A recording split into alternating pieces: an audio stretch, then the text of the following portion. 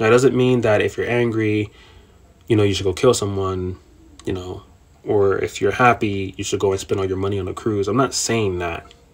Namaskar, God and goddesses. One of the biggest mistakes I see, new and even people who's already spiritual, is that they suppress their emotions. And they don't understand how this actually ties to them getting their long-term goals and dreams. Understand that when you're suppressing your emotions, it's like keeping a pretty room. Yes, it looks pretty, it looks clean, but there's a bunch of garbage in the closet, underneath the bed, and even behind the dresser. Understanding that when you do this by default, you are actually creating a default for yourself where every time when something comes up in terms of an emotion, not only are you turning off bad emotions that you would consider bad, or at least I heard majority of the time that is considered bad, like sadness, depression, feeling angry, things like this, envious, jealousy.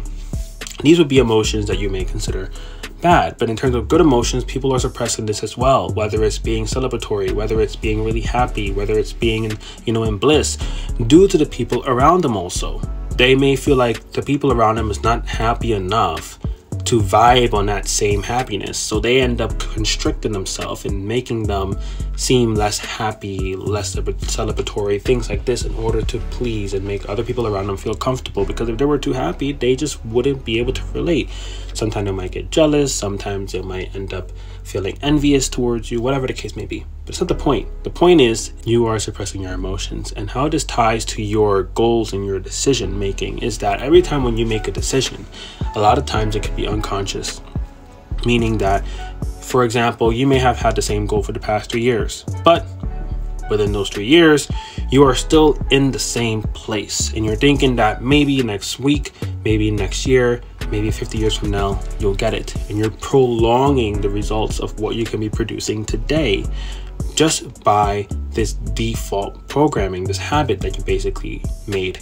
A habit is basically nothing but something that's unconscious, right? Like, for example, if it's a habit for you to get coffee every morning, you don't even have to think about it. You just literally go downstairs, you get the coffee, and by the time you start taking your first sip of coffee, you're already in the office. This becomes seamless. Like, and in the next moment, you're already like driving back home.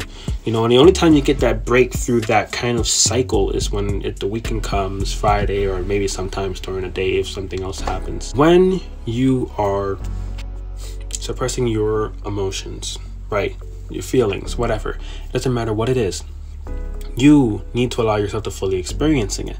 Because when you are taking these unconscious actions that's not supporting towards your long term where you want to be, there are layers to this. When you are taking those actions, you are unconsciously deciding to stay where you are because you're feeling in a safe place. For example, if you're never confronting the things that are sabotaging you, you're going to stay in the same place. You're never going to feel uncomfortable enough or get uncomfortable enough to end up moving to somewhere higher, to evolving yourself, right? It's like, for example, when you have a bunch of overweight friends, they tend to be with each other, a lot more, right? They don't stay around people who are not like them.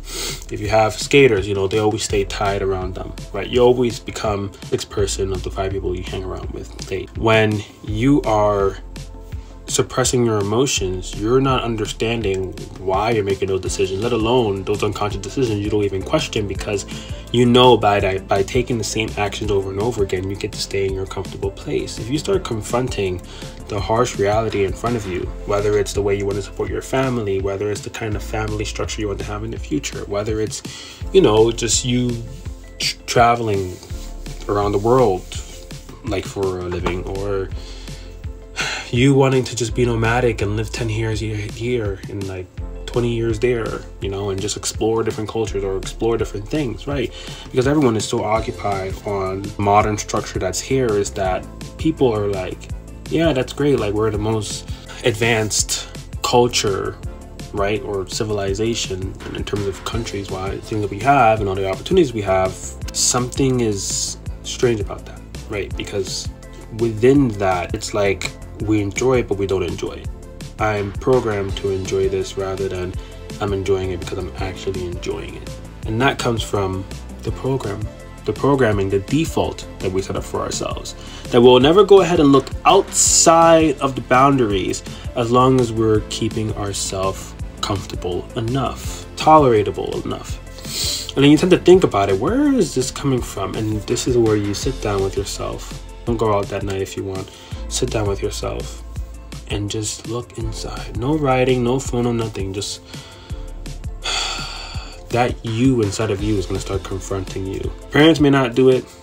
Your partner may not do it. Your friends may not do it because you don't have that network around yourself yet. But you have that you inside of you that we call our higher selves, that would be able to look and speak to you and say the things that you don't want to hear.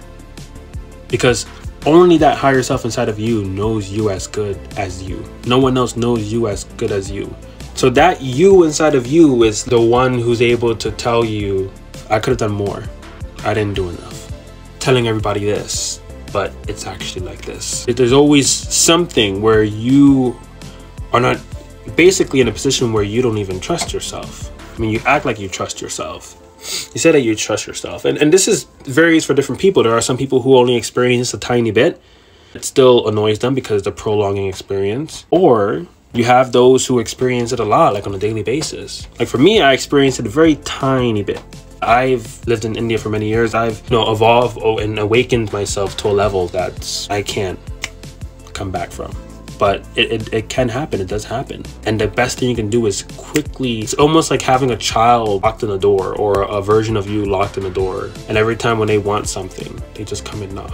And it's your responsibility to pay attention and see, am I actually going to sit down with myself this time and see what is it that it wants to say? Or am I just going to play some video games to keep myself away? Or go eat? Or go watch something, or go on a phone, or go text someone, go out to drink, or get high. I don't know. But it's very important to be aware of what's going on inside of you. I'm saying the source of the decisions you make is from unconscious habits that you have, that you're entertaining and that you cherish.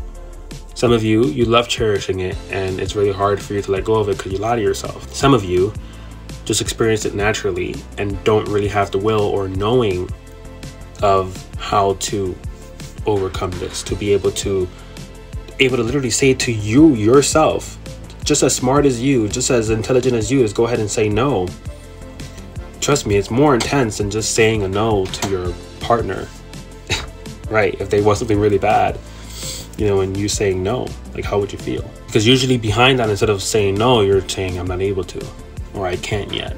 And you don't want to say that, right? This was just an example though. But anyways, subscribe for more and we'll continue on this topic.